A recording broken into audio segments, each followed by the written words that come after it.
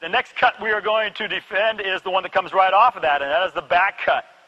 In this particular one, this is another reason to not be chest to chest with your person you're trying to check, because it's so much easier for them if you're coming out here and John is really close to him, for this person to leave and change direction faster, or to even hook you with his arm and hold you off while he makes a cut. So in this particular case, it becomes even more critical that you've got that space there so that the person can't back cut you so easily. When you are teaching a back cut, I would suggest that you find out how, if you're coaching a youth team, I would suggest that you find out how your high school coach defends this. And I would probably suggest that with most of these things. There are ways that your high school coach usually has a way to defend these things, and whatever way they defend it, I would choose that as mine, and I would sell it like it was mine. Here's usually the choices that you'd have on a back cut. As the player goes out, slow motion, if John can stay in this position as the guy back cuts him, that's great. That means it's probably not a very good back cut.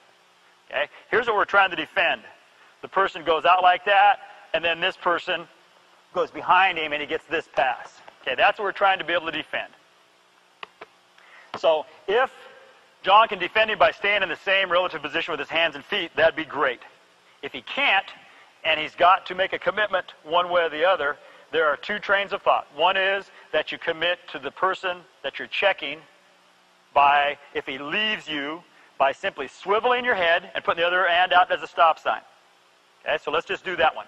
Okay, we're just going to go out hard and back cutting. Go all the way past the three-point line and back cut hard. And swivel right there. Okay, and that would be one method of doing it.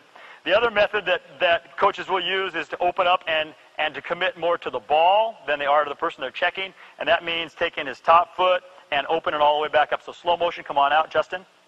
And as the ball gets here, if he really back cuts him hard and John loses him, he can open up this way and open up and see both, and he gets back into that position right there. For younger kids, it's awful easy for them to swivel their head and simply turn and look the other way and to catch the defender. And opening up is a great technique as far as team defense is concerned, but it's going to require more teaching time, and your footwork has to be more exact. So when you make a decision on how you're going to teach this, that would be another consideration that you may want to have.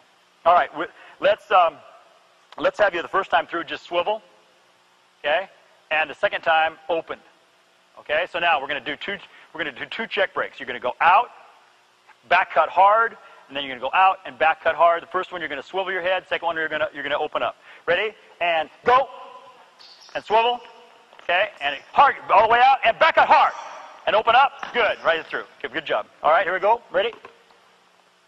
Next guys, be ready to jump out. Ready, and go. And swivel your head. Good. Cut harder. Offense, cut harder. Cut, plant, and go. There you go. Open. Good. If you can, what you're trying to do is develop confidence in your kids that they can defend anything. And so maybe for one particular player, opening up is easier than swiveling. So again, you need to look at your talent and the players that you've got, and what you're saying is, I want to give you enough weapons to win this battle, and if there's one way that is preferable to you, or easier for you to teach, easier for you to understand, or one way that's easier for them to do, then do it that way. Do it the way that's going to provide them success. Okay, here we go.